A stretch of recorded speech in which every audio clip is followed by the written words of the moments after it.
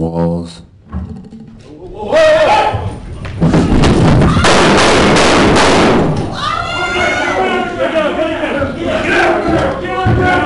Legal disputes often unfold in courtrooms, with violence being a rare occurrence.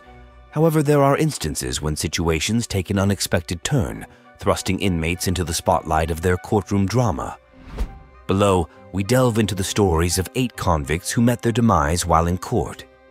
Number 1, David Paradiso, faced a tragic trajectory, plunging into the depths of a legal saga. This captivating tale of courtroom chaos and violence began with his arrest in December 2006 for a horrific crime, the suspected killing of his girlfriend, Eileen Pelt. Their relationship, spanning only a few weeks, took a dark turn in the back seat of a car driven by David's mother, Deborah Paradiso. Deborah claimed she hadn't heard any arguments between the couple until that fateful day. In a bizarre turn of events, David fatally stabbed Eileen in the neck, asserting that he acted first to save his own life. Unfazed by the gravity of his crime, Paradiso coerced his mother to drive him from Loy, California, to a location 15 miles away in Amador County. There, he callously disposed of Eileen's lifeless body along a road, shocking those who learned of these deeds. To add complexity to the narrative, Paradiso's defense argued that he was under the influence of methamphetamine during the encounter. Despite the serious charges, Paradiso was captured and faced legal proceedings. However, during his 2009 trial, the story took an even stranger turn. Before delving into the trial, it's crucial to establish the context. David's mother, Deborah Paradiso, had expressed deep concerns about her son's mental health in the weeks leading up to the court hearings. She observed signs of a potential breakdown, including a sense of despair in his eyes, and even suspected he possessed a firearm, which she reported to authorities. A search of his holding cell yielded no evidence, leading to the dismissal of her concerns. Later, Deborah claimed that this dismissal contributed to the subsequent catastrophic events. During the trial, David Paradiso testified about his girlfriend's death, offering a different narrative than his previous statements, abandoning the argument that he acted in self-defense. This dramatic shift raised intrigue and concern. A pivotal moment occurred when Deborah, overcome with emotion, left the courtroom during her son's trial. She had spoken out against David taking the stand, expressing worries about his mental health. This emotional outburst caused a disruption in the proceedings. During this brief pause, David Paradiso seized the opportunity. He attacked Judge Cinda Fox, who presided over the trial, with an unidentified sharp weapon, stabbing her multiple times and physically assaulting her.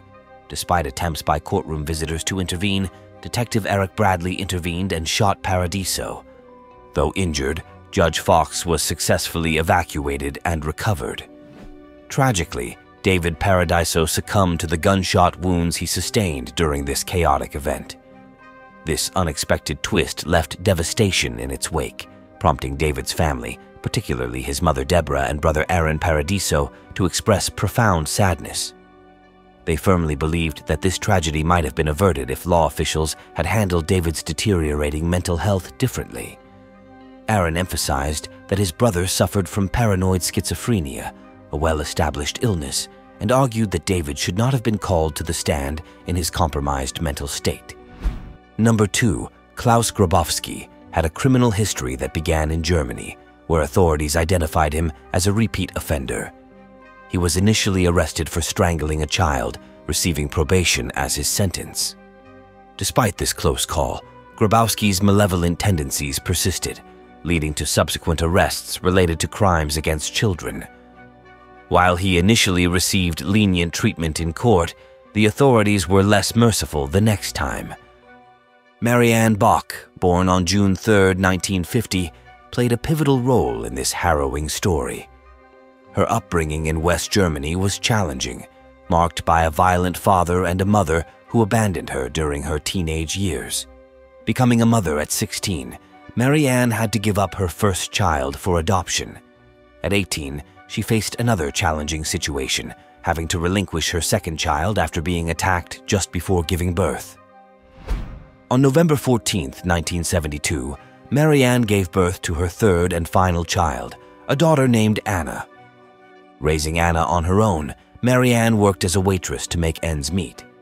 However, their lives remained unsettled, with Anna often left to fend for herself due to her mother's long hours at the bar where she worked. The tragic sequence of events began on May 5, 1980, when Marianne and Anna had a violent disagreement before Anna left for school. Heartbroken and upset, the 7-year-old chose not to attend school that day.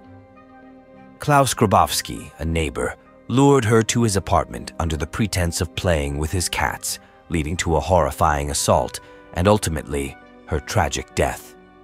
Grabowski faced justice when his fiancée discovered the gruesome reality and promptly alerted the authorities. During the trial that commenced on March 3, 1981, Grabowski attempted to shift blame onto the young victim, painting a twisted narrative of Anna attempting to seduce him, demanding money, and threatening exposure. This victim-blaming enraged Marianne, who had already endured unbearable suffering. Taking matters into her own hands, she carried out her plan on March 6, 1981, during a seemingly ordinary court session. Concealing a .22 caliber Beretta pistol in her clothing, Marianne responded swiftly upon seeing Grabowski in the courtroom, firing 7 rounds at him. 6 of the bullets found their mark, resulting in Grabowski's demise. A video of the shooting depicted Marianne's determined demeanor, showing no emotion even when others intervened to detain her. She displayed no remorse. Marianne received a 6-year jail term for manslaughter, serving only 3 years. She succumbed to pancreatic cancer in 1996 and was laid to rest next to her beloved daughter, Anna. Number 3, Slobodan Praljak, took an extraordinary and tragic turn during his sentencing hearing in 2017. Let's delve into how Praljak found himself on trial and explore the circumstances that led him to take such drastic measures. Born in Yugoslavia in 1945, Slobodan Praljak initially led a seemingly conventional life. He pursued higher education, became a professor, and ran an electronic business. However, during the Croatian War of Independence in 1991, his life took a drastic turn. Joining the Croatian military, Praljak rose to the rank of general and played a pivotal role in the conflict. However, his leadership was marred by allegations of war crimes, including attacks on places of worship, looting, and assaults on civilians. He was also in charge of the infamous drill camp, where Bosniak men faced brutality and mistreatment. After the conflict ended in 1995, Praljak returned to civilian life as a successful businessman. He started a production company, a tobacco business, and authored 25 books, seemingly getting his life back on track. However, in the early 2000s, Praljak, along with 5 others, faced war crimes charges brought by the International Criminal Tribunal for the former Yugoslavia, ICTY. The charges included breaches of the Geneva Conventions, violations of war laws and customs, and crimes against humanity. During the 7-year trial that began in April 2006, Praljak was found guilty and sentenced to 7 years in jail in 2013. He contested the ruling, maintaining his innocence. In November 2017, a court in The Hague upheld parts of his sentence while dismissing others, leaving him with a 20-year prison term. Having already served around 13 years, he faced an additional 7 years until eventual release. Praljak vehemently opposed the ruling and, following the judge's pronouncement, made a stunning remark in the courtroom. He sipped a liquid from a small brown container he carried with him and announced, "I just drank poison." The court ordered the curtains to be drawn, and Praljak was swiftly transferred to the hospital, where he tragically passed away due to heart failure. Praljak's death raised various questions, notably about how he obtained the poison, given the stringent security checks at the courthouse. Despite thorough investigations, the source of the toxin remained unknown, adding a perplexing element to the case. His demise evoked a range of reactions, with some former ICT judges considering it a tragedy that denied war victims the justice they sought. Praljak's death left a complicated legacy and a host of unresolved issues, casting a shadow over an already challenging chapter of history. Number 4. Sayal Angelau met a sensational demise in a courtroom, presenting a bizarre story where a criminal died while attempting to assault someone during his trial for a series of violent crimes. The circumstances surrounding Angelau's childhood are partly shrouded in mystery, with limited information available. What is known is his affiliation with the Tongan Crips gang, a prominent criminal organization operating in various U.S. states, as well as in New Zealand, Australia, and Canada. Angelau's courtroom episode unfolded due to a 29-count racketeering indictment targeting 17 gang members, including the 25-year-old Angelau. This indictment focused on organized crime, and Angelau and his fellow gang members faced additional charges for their alleged criminal acts in 2014. The compelling nature of this case lies in the series of circumstances that led to Angelau's tragic demise. First, he found himself on trial in a newly built courthouse that had just opened its doors a week earlier.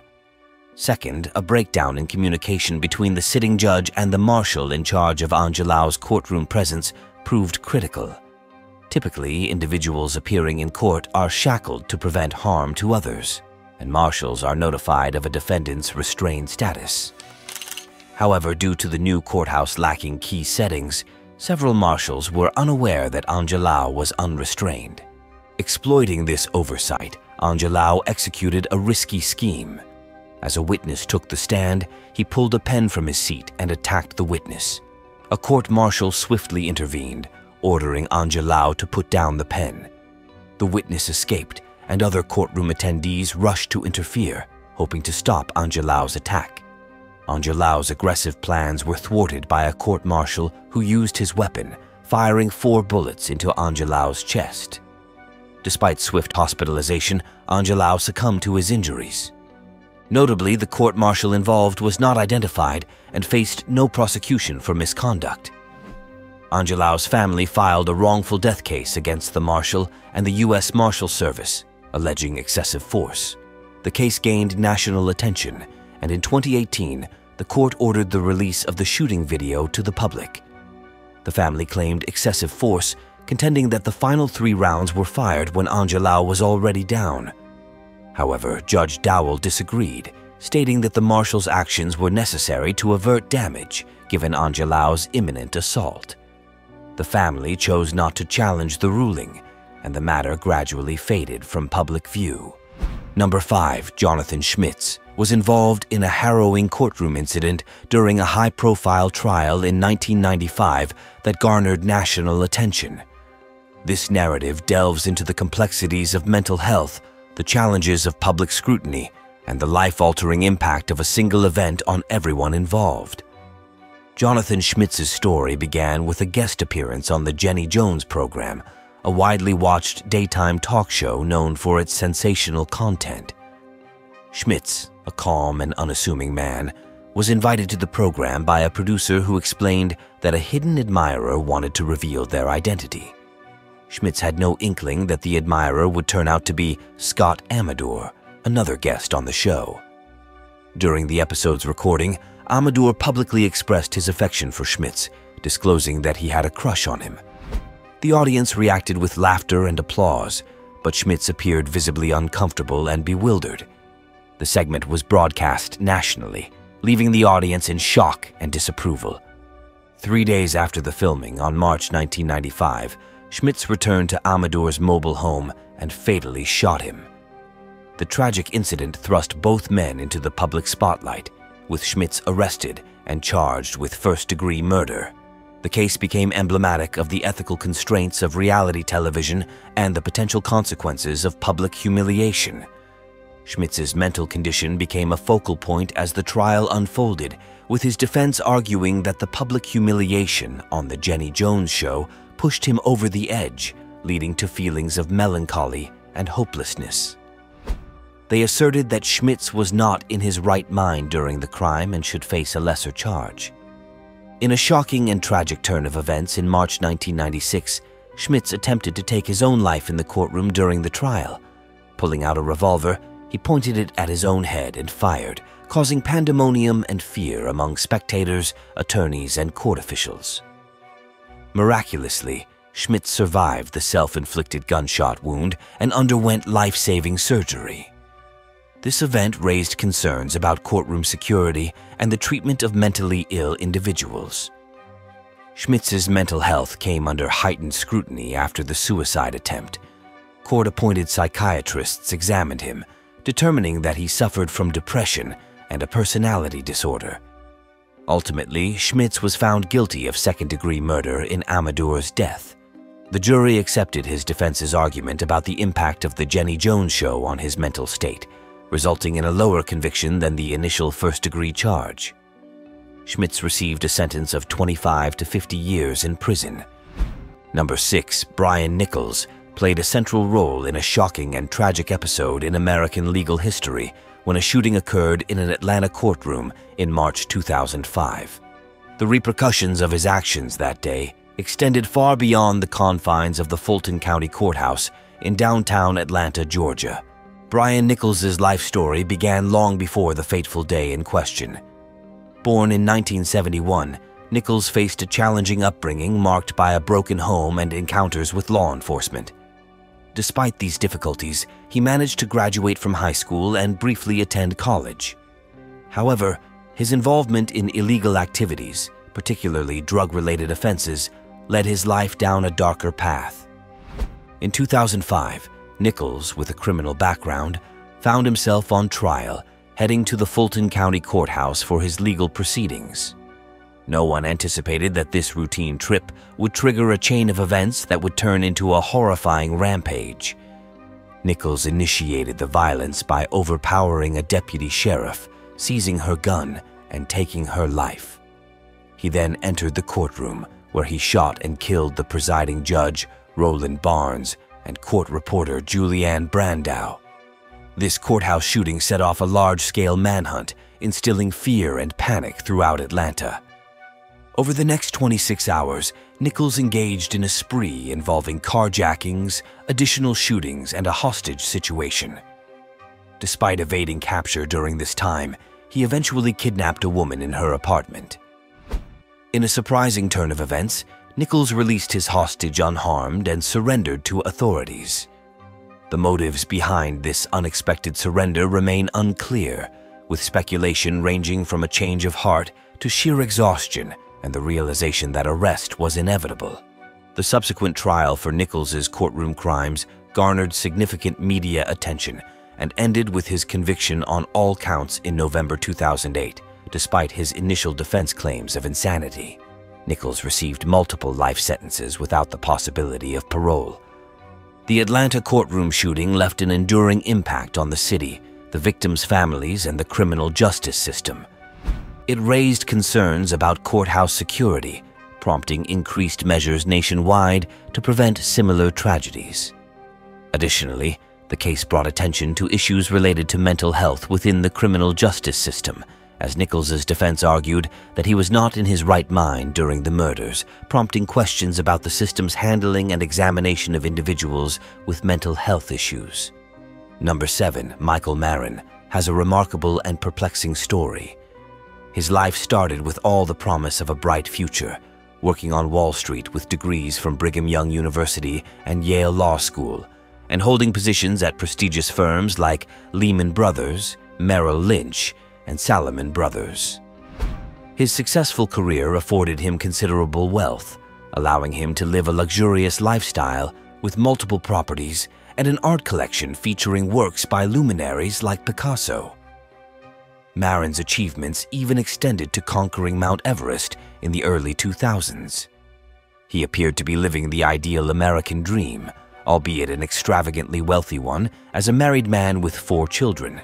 However, Marin's troubles began when he fell behind on mortgage payments for his $2.5 million property in Phoenix, Arizona. Despite attempting various solutions, including trying to raffle off the property at a charity benefit, none were successful, deepening his desperation. This desperation led him to commit a daring and unusual crime. Marin's house was engulfed in flames and soon collapsed around him on that tragic day. Emerging from the heart of the raging flame, Marin presented a perplexing sight. When police arrived at the scene, they found the former Wall Street broker dressed not to escape a burning building, but for a day at sea. The question arose, why would someone use scuba diving gear to escape a house fire? Marin had orchestrated a peculiar plan. To avoid making mortgage payments, he staged the fire, intending to burn down the house, escape using scuba gear to breathe, and then collect the insurance money to alleviate his financial troubles. However, his scheme encountered multiple obstacles. The easily accessible dive gear and the intentional setting of the fire in 4 separate areas around the house, using phone books to ensure its rapid spread, raised suspicions. It became evident that this was not a simple case of a home fire, but a deliberate act. Michael Marin's financial problems and his misguided attempt to resolve them led to serious consequences. Arson and attempted insurance fraud were grave offenses with severe penalties. When his court proceedings began in May 2012, Marin faced the possibility of a jail term ranging from 7 to 21 years if found guilty. Unfortunately, Marin's fate took a tragic turn in June 2012 when he was found guilty. Reacting with anguish in a courtroom video, Marin consumed something, drank from a sports bottle, and subsequently collapsed. Despite efforts to save him, Marin passed away after being rushed to the hospital. Number 8. William Stryer was involved in a dramatic and violent encounter outside a courthouse in 2003, resulting in life-changing consequences. Stryer opened fire on Gerald Curry, a lawyer, in a filmed incident that left Curry injured and Stryer facing a life sentence along with 25 years in prison. The incident was captured by a TV cameraman who was covering actor Robert Blake's murder trial, unrelated to Stryer's case. The video documented a frightening sequence in which Stryer, armed with 2 weapons, fired 5 rounds into Curry's neck, arms, and shoulder. Curry desperately fought for survival, taking cover behind a slim tree. Stryer's conviction for attempted murder marked the beginning of a legal journey leading to a life sentence. The motive behind this heinous attack, revealed during the trial, stemmed from Stryer's deep resentment and dissatisfaction with Curry over the administration of a $98,000 trust fund Stryer had received following a car accident.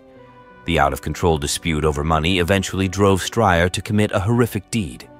After the incident, Stryer walked away from the scene with an unsettling composure, pocketing his firearms. He uttered, "That's what you get for taking my money," as he exited the courtroom, leaving a lasting impact on those who witnessed the horrifying episode.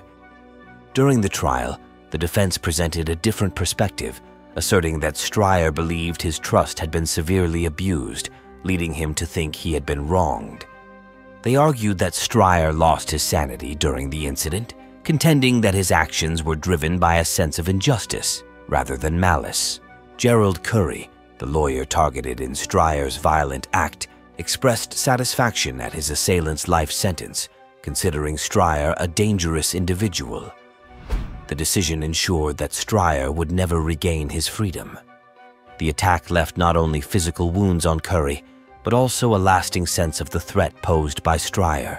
William Stryer's story serves as a sobering reminder of the volatile intersection of personal grudges and severe acts of violence. It raises questions about individuals' ability to cope with perceived injustices and the potential for grievances to escalate into attempted criminal acts.